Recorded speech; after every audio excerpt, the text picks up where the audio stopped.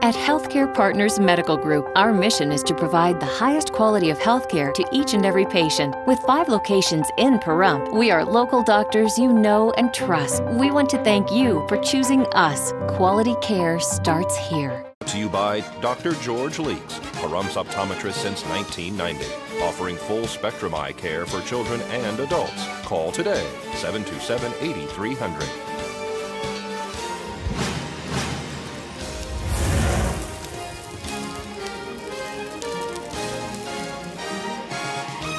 Welcome back to News 46. In today's Angie's List report, Angie Hicks discussed insulation and saving energy.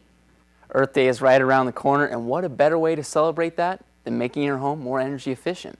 In today's Angie's List report, if you want to cut your home's energy costs, take a look at your attic.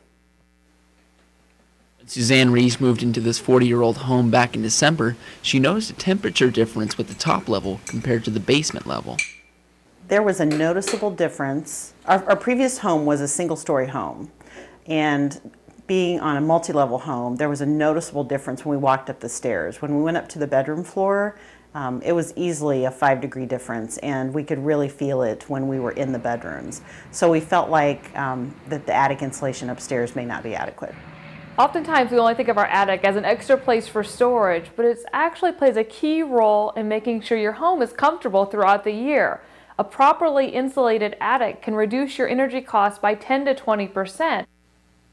Well, there's fiberglass and cellulose, so that's basically the two. Fiberglass is white and cellulose is gray, but it's denser, so we think cellulose is a little bit tighter, especially on older houses. If you would like to add or update insulation in your home, you're going to be hiring an insulation contractor.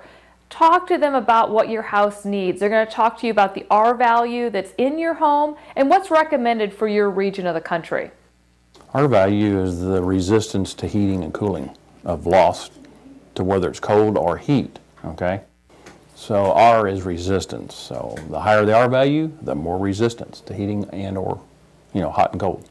So your heating and cooling bills drop 10, 15, 20% every, R5 or 10 you add. So, a new home is a whole lot more efficient than the old ones. But how do you know if you have enough insulation in your attic? Insulation can deteriorate over time, so it's important for you to check it periodically.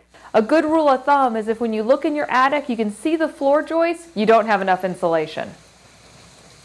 Our previous home we had built, and so we knew all the ins and outs of it and what had been done.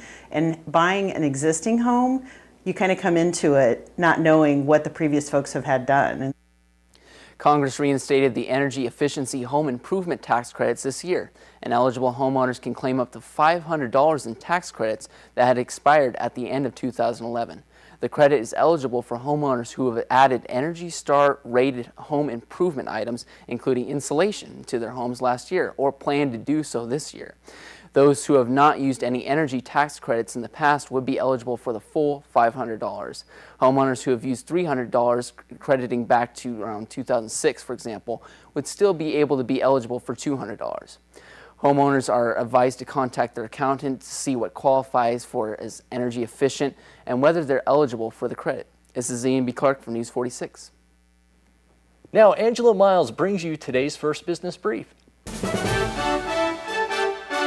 This is the First Business Brief for Monday, April 15th. I'm Angela Miles. It's tax day. As procrastinators rush to file their income taxes, some lawmakers are going public with their returns. President Obama paid $112,000 to Uncle Sam in 2012.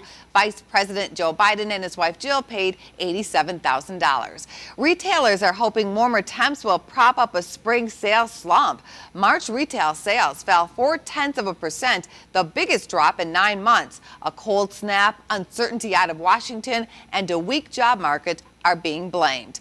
Popular drugstore chain CVS is being investigated for unauthorized prescription refills. Investigations by the LA Times found the chain signed up customers for automatic prescription refills without their consent. CVS claims customers are always asked to be enrolled. That's the First Business Brief. I'm Angela Miles.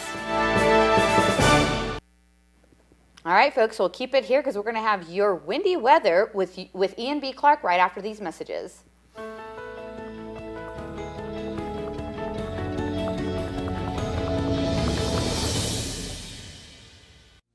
Join us at the Pahrump Nugget Hotel and Casino with the #1 gaming experience and entertainment. The Pahrump Nugget has the #1 dining experience at Stockman Steakhouse, Golden Harvest Cafe, and the Gold Miners Buffet. Come get your game on at the Pahrump Nugget Hotel and Casino.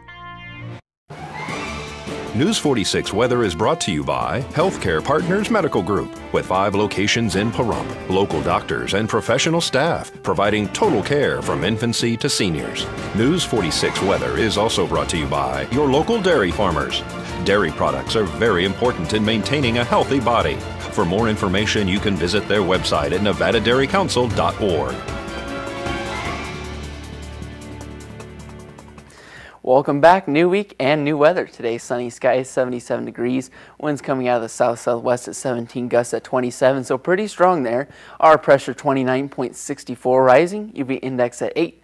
Humidity low at 19%, 6:10 a.m. sunrise, and record high 97 degrees in 1947.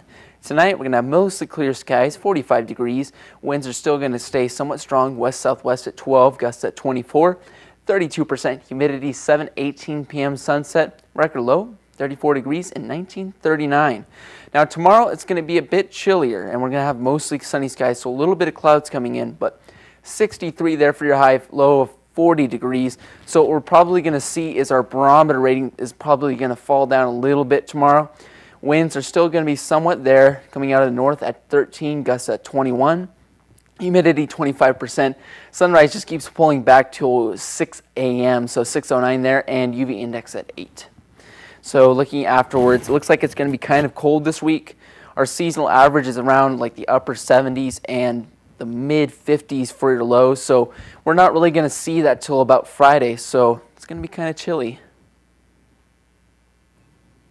The American Crown Circus, Circus Osorio, is in town. The show will be held at 7 p.m. tonight and tomorrow night at Petrick Park. The gates open at 6 p.m.